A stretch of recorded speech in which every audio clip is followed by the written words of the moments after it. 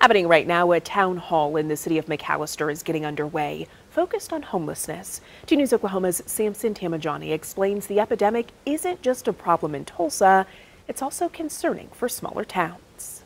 We're kind of in a crisis right now. We're in a housing crisis. Affordable living, affordable, adequate living for people is really hard to come by right now everywhere. Tina Adams of Hope House of McAlester says their shelter has recently expanded to 17 additional rooms for women who need shelter, 7 rooms exclusively for families. We are walking into a family room. But it can't open yet, Adams says. We're pretty much ready to go. We've just since April, we've been waiting on the state fire marshal and the sprinkler company to kind of get together and tell us that we can open. McAlester Mayor John Brown says he noticed poverty and homelessness levels rising toward the end of the pandemic. It was after visiting the West Coast and seeing issues there that he realized there needed to be town hall meetings like Tuesdays at Eastern Oklahoma State College. If there are things that we can do to alleviate homelessness, to keep people in poverty from becoming homeless, and to help people in poverty to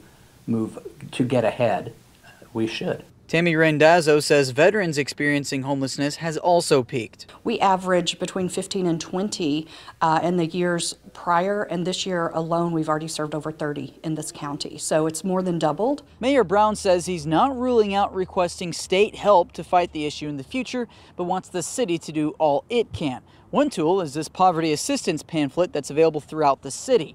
He says he hopes more solutions can come from conversations at these town halls. It's to everybody's benefit to keep people from becoming homeless.